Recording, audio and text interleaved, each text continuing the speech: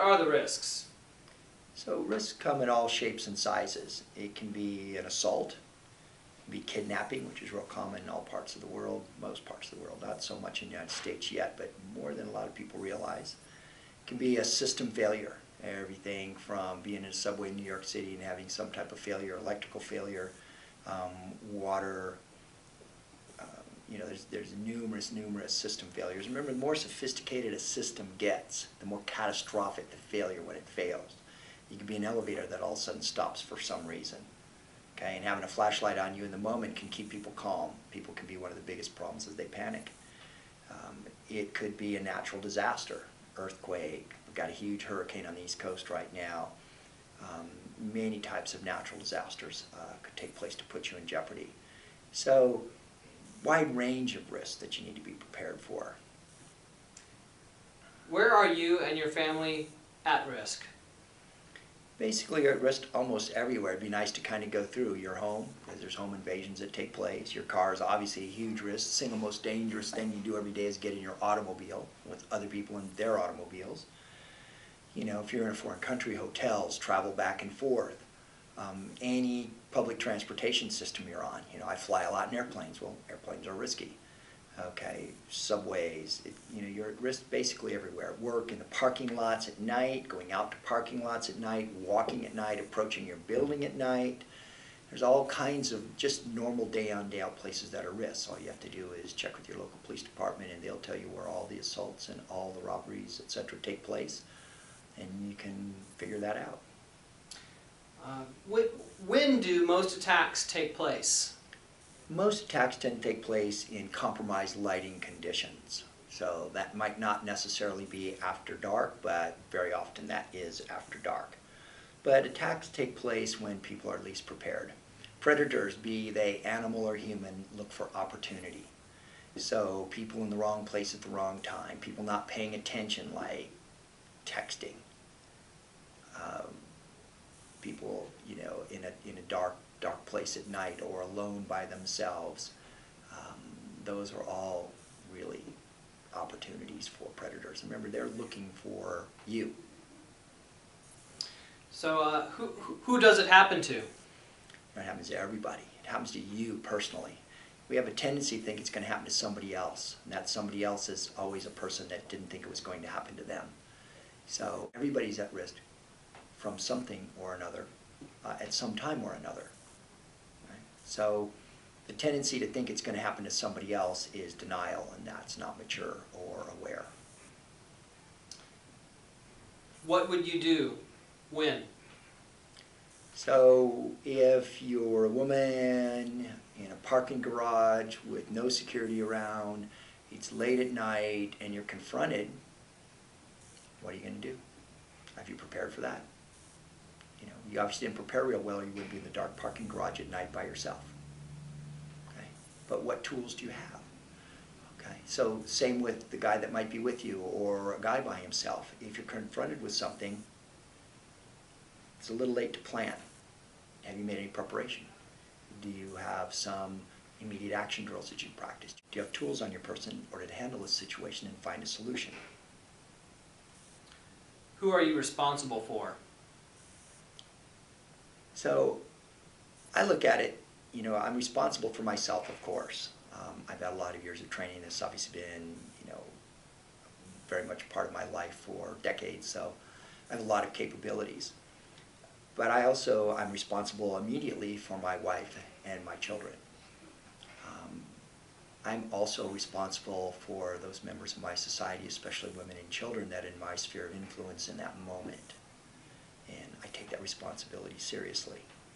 I've had several opportunities to be the person that prevented something bad from happening or solving a problem when somebody else was threatened. And I usually did it with the tools that I'm carrying with me right now. If you want to be safe and well, if you have the will to do that, then you also have to gain the means to that end. So you can want to be safe and well and not do anything about it, and that's just now a coin toss, right? However, it's not difficult to prepare yourself to be safe and well. Most people, like I say, they have insurance, they have money in the bank so that in case something happens, they have some ability to manage that situation. They watch what they eat. They don't smoke or drink in excess. They exercise. Okay? But then they don't do anything about their personal safety if something should take place. Someone enters your house at night, or you're confronted in a dark parking lot. There's all kinds of things that could take place. And you don't have to be a martial arts expert. The single best personal defense tool, single best tool for being safe and well, and that doesn't even mean against another human being necessarily, is the small tactical flashlight. Okay, I carry one all of the time. I've been carrying them for 15 years plus. Okay. The flashlight does numerous things. The first one is it lights up potential areas of threat. If you're walking at night and there is a place that you cannot visually look into, we call them dark holes, you need to clear that dark hole. The only way you can clear it is eyes on. The only way you can clear it, unless you're running IR or thermal, is white light. You need to turn that light on. Boom. See if there's a threat or not in that place before you walk by it. You don't wait till it gets on top of you.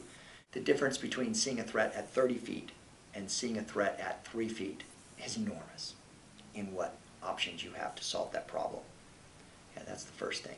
Second thing is, you light that threat up, the chances of them clothing with you now is pretty slim. Lights like this is the tactical applications light from CRKT, my design, in collaboration with CRKT.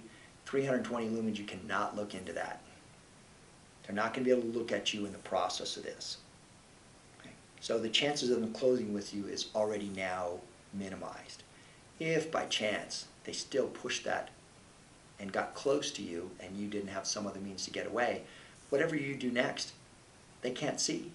Whether it's a quick kick to the groin, whether it happens to be a tool like the tactical pen design that we have from CRKT that I designed. Light and a pen together is enormously powerful. They're not going to see this force multiplier strike them. It'll be very painful because it's not sharp. Okay? It's a huge deterrent. Very simple, nice, easy to use pen. Get it through security, no problem. You can use it day in, day out, so you have it with you. Remember, whatever you have at home, whatever's in your car, is of no value to you. You have to carry things all the time. It always happens when you left the thing at home. You left it in your safe, you left it in the office, you left it in your car. So always you carry. Okay? Another thing that I carry with me all the time is the hey-ho folder in my civilian clothes when I'm wearing a suit jacket or something like that.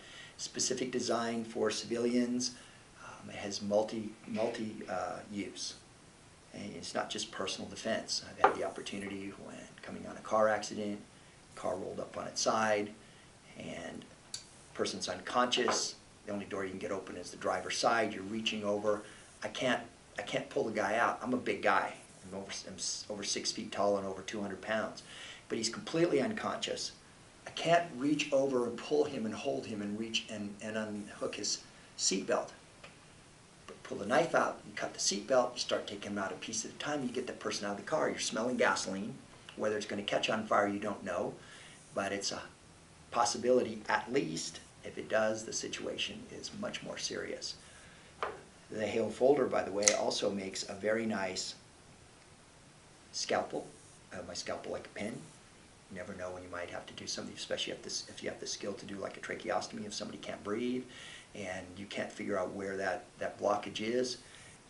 Many, many uses for all of these tools. Okay. Some of us are not as young as we used to be. You can pull this down on low setting. You can navigate paths at night. If you live in cold climate, black ice is really difficult to see, but if you shine a flashlight on it, it reflects and you go, black ice, I have to be careful. People slip and bang the back of their heads and don't survive falls on black ice.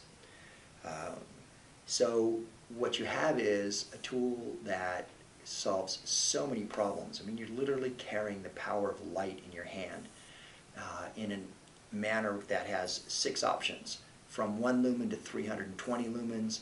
from a disorienting strobe to an SOS strobe. Something should take place and you were injured somewhere and nobody could get to you. Okay, you could set that strobe up, literally set it up like a candle, okay, and let it work. And these are simple tools that have enormous benefits. Again, for those of us in the prime of our life, we need a little more light to see. You can be in a restaurant with a light of ambiance, and all of a sudden it's hard to read the menu, and you can pull out your flashlight and read it. So many uses, there's just no reason not to carry something like this. You can also help other people. I had an incident in Georgia years ago when I was teaching down there. I came out in a parking lot from a shopping center, nighttime, about 9 o'clock at night, all the ambient lights on one side, makes a lot of dark shadows, dark holes on the opposite side of vans and trucks, and I'm getting ready to get in my car and I hear high heels. And I stop for a moment. I personally make it a habit if a woman's walking out in an area like that, I stand by my car and I wait till she gets in her car. You know, no one knows, it doesn't take much of my time, but it's a little bit of giving back. It's taking responsibility as a man for making sure people are safe. I scan the parking lot, there's a guy standing next to a van, I scan around, I scan back, he's still standing, he's not getting in. I think, I don't like that. I look back at her, click, click, she's going to walk right by the van, he's listening to the high heels. I pull out my light, I light him up, off across the parking lot. How simple was that? That's someone's wife, that's someone's mother, that's someone's sister, that's someone's daughter. Didn't have to be a martial arts expert, didn't have to have any special skill, just a tool and the willingness to help other people. If we're going to be safe and well, we need to look after each other. If we don't look after each other, you're not going to have a safe society. I've traveled all over the world. It's the people who look out for other people in their society that make for a safe, healthy, happy society.